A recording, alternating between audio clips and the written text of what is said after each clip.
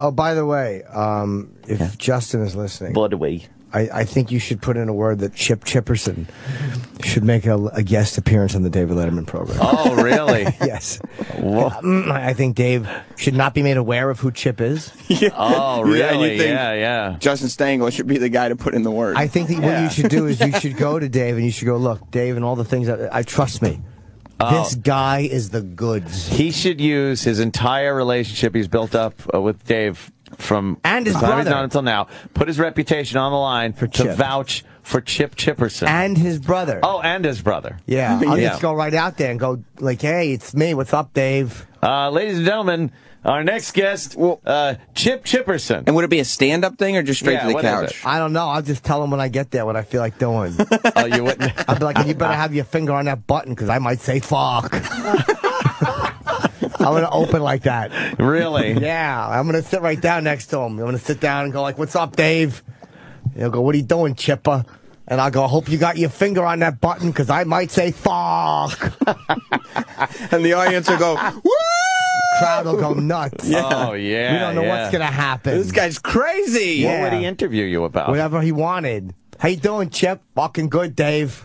Meeting chicks. Why do you think America would be interested in seeing Chipperson? Just because they want to laugh and feel good? There's nothing to talk to you about. No. Though. Yes, there is. Just like a boring, stupid man. He'd be like, how's things going? I'd be like, if it was any better, I'd be embarrassed. That is pretty like funny. An old showbiz answer. So you just try to have one-liners lined up for every question. Yeah. How am I doing? How you doing? Now Jay's leaving. What's up? What are you going to have, like this show and the Tonight Show? You want to just call it like the Dave Letterman Tomorrow Show or something, and the place could clap for me? Do they? Yeah. Never clap for that one. No, I don't think they're clapping for that. I say, hey, you're the only guy whose name isn't Jimmy now. You got Jimmy Fallon, Jimmy Kimmel. What's this, like a Jimmy conspiracy or something? And the crowd goes wild again. Cheer and clap like motherfuckers. And you make reference to them as being such, correct? I didn't even say that. Motherfuckers. I'd be like, yeah, you guys know what's up. How fast do you go through the easy? Because I drove with Chip once at the airport. Yeah. And he was explaining to me that the spikes that they put so you don't reverse? Yeah. I love backing over those things. Chip, every single time that we passed one of those, which was many times, he would explain to me that sometimes he likes to back up over them just to hear the sound. Yeah.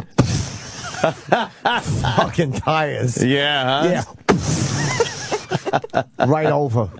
So do you go through the easy pass fast? Fuck then? yeah. Yep. I put the fucking easy pass right up there. I zip right through. How fast? Fucking 80. 80? Yep. Wow. Is that with the gate? Fuck gates. Sometimes I just hear a smack and people yelling behind me. I keep going. I don't give a fuck. Tunes are cranking. I got Loverboy playing. Loverboy? I don't give a fuck. Jesus. I've driven with Chip before. He's not a good driver. No. He drove through Midtown very late at night, swerving in lanes and honking. I couldn't imagine. He'd be very good driving. No, he's terrible. Yeah, he tends to be aggressive at the wrong times. Too slow at other times. It was late at night. People were sleeping. And driving by apartment buildings and honking. Really loud. Yeah. That's right.